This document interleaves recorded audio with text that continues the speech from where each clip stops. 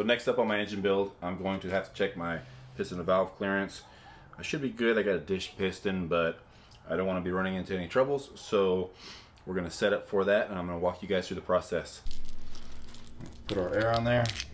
I'm going to use my little valve compressor that I got off Summit.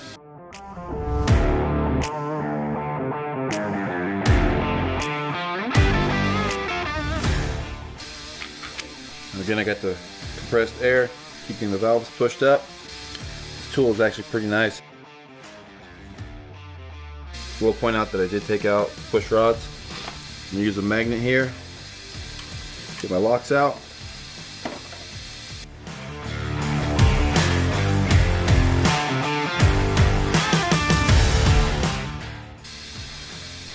Replace it with the checking springs.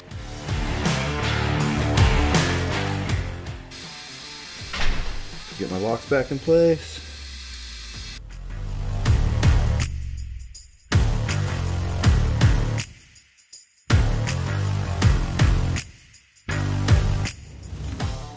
I'm going to put my push rods back down in the hole.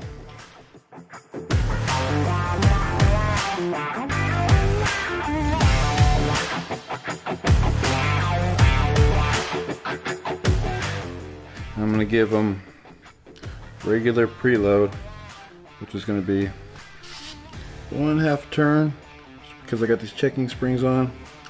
And you do it by hand, no problem. These aluminum heads are awesome. Obviously, everybody wants aluminum heads, but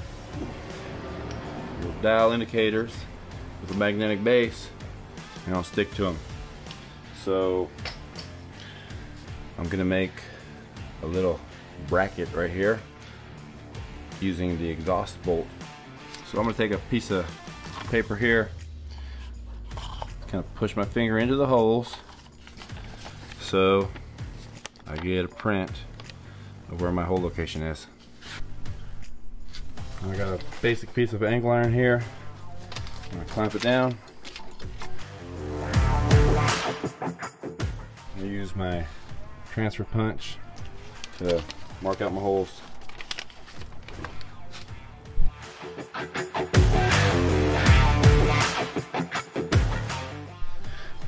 Alright, let's see if our bracket here fits.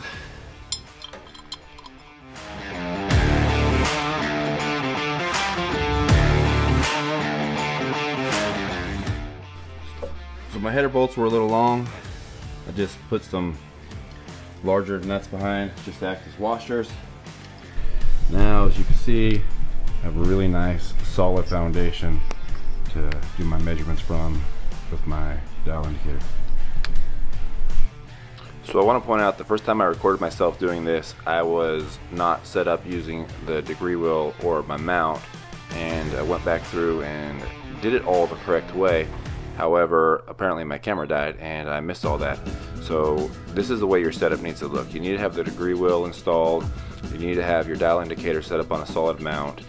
And I'm going to go ahead and post a link in the description on how to set up the degree wheel.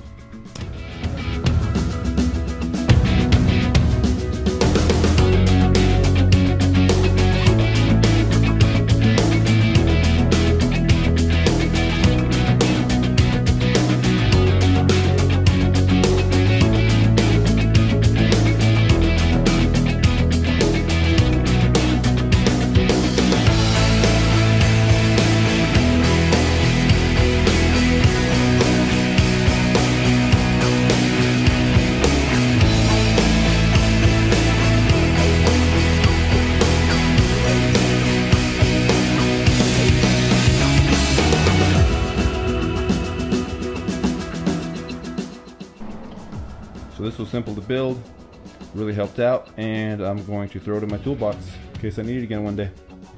I'm going to pull off my dial indicator, my little mount that I made, and show you guys how to swap the springs back out to the original springs.